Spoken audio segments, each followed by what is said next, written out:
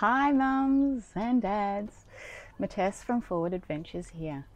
So last night we had a bedwetting accident, which prompted me to do this short piece on how we do or cope with bedwetting. Now we're travelling with a 2 and a 5-year-old, so nappies and bedwetting is just something that we have to deal with, and luckily it's not something where accidents happen a lot, but when they do, they're annoying, as any parent in the world would know. So we obviously have to take extra precautions to try to ease the amount of washing that we need to do, and smells or whatever else comes with wetting accidents. So this is what we do. Some of it works, some of it doesn't work. Everyone obviously has their own ways of doing things, but here are a few tips to cope with all of that. Cheers. So this is the bedding arrangement for our 2 little boys. They're in little bunk beds that Paul has built, custom built for our trip, and we will probably take them out as they grow bigger because they're already extending their length to the end of the beds. But what I wanted to show you here, and here's a real live example, are these bedwetting pads. They're by ALEVA. They're very dirty because we've been living in them for a year, and stains don't exactly come out in the laundry unless you're going to soak them. They do pill a little bit. I did have one item replaced, but it could have been because I put it in a tumble dryer on a too hot setting. But these are amazing. I actually had them from home, and I just worked out how to get them onto the beds, these bunk beds, because they're smaller than a normal cot size or a single bed. These are the bed pads with wings so that you can tuck them in underneath the mattress on a normal single bed. We actually made these mattresses by cutting down the foam from a Clark rubber single bed, so that they would custom fit these bunk beds that Paul has built. So instead of wrapping the sheet around widthways in a normal single bed, to get full coverage, I've just put them around the other way on the mattress.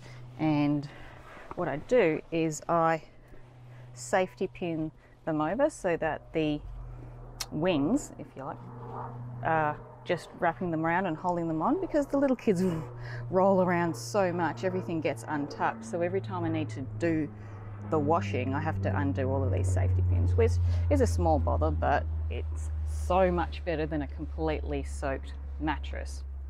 Now, why these are great is because they can absorb up to 2 litres. Our little ones are in nighttime nappies, really good ones, but if a spill does happen, a lot of the time it's just a small drip. And if you didn't have these and you just had the regular bed sheets, you'd have to rip that all off every time there was an accident, and probably the undersheet waterproof mattress protector would also be wet if you had that sort of setup. So in this case, I just have a regular sheet, which is still perfectly clean here. Nothing gets through this guy. It is amazing. So if there was just a tiny little drip, I would let that pass. It dries out, it doesn't smell too badly, and on we go. I don't even worry about it. In this case, it was a pretty big accident, so the whole lot's got to come off, and I really just need to wash the top sheet, the mattress protector itself. Everything else is fine. But like I said, if it was just a small accident, we'll just move on. It soaks it up, it dries out, you wouldn't even know it had happened.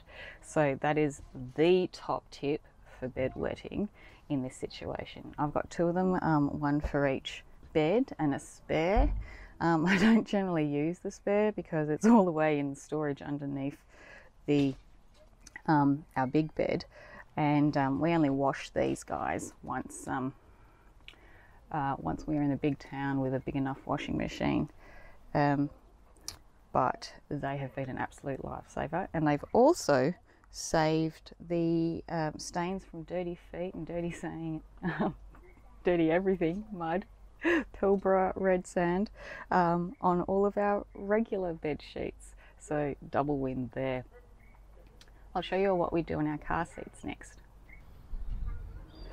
We've made it to a major city this week, so it's time for another car service.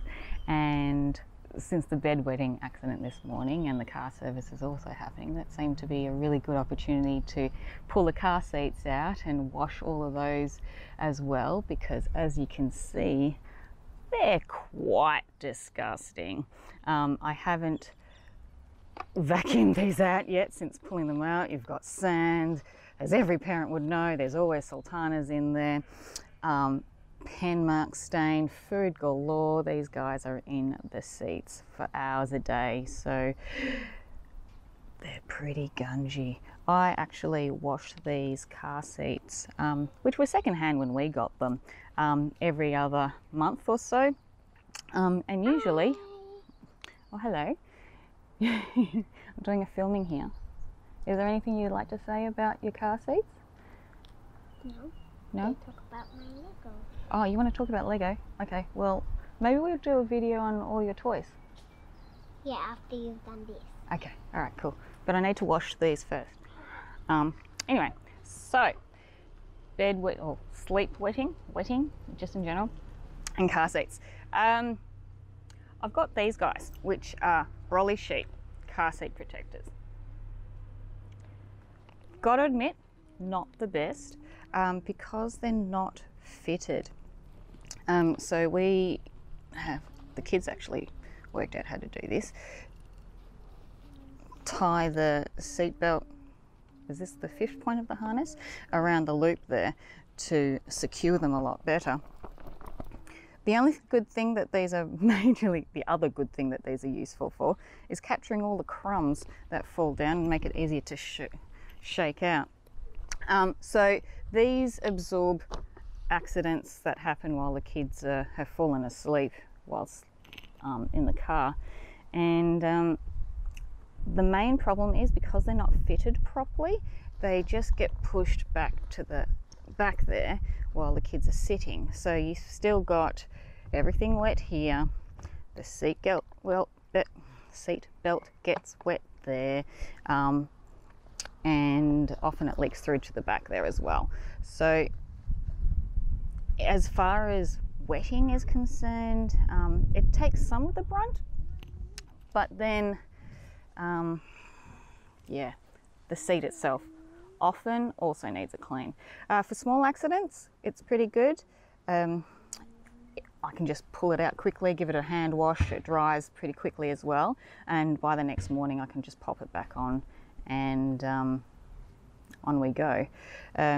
Sometimes if there's a small accident, good for drinks and other sort of food spills as well, that I can just whip it out, or sometimes just dry it out and put it back on until we get to another big town. So I would love to hear if anyone's got better solutions to this, because that will work a lot better to us. I did a fair amount of research on the market, and I haven't actually seen, or at least a year ago when I bought these, any other solutions that any other brands have come up with to fix this problem. Because living on the road, the kids are always asleep in the car, and these accidents do happen. They live in them. There's so much gunge on these seats, it's disgusting. Yeah, I'd love to hear if anybody else has any good tips for car seats. Hit me up below.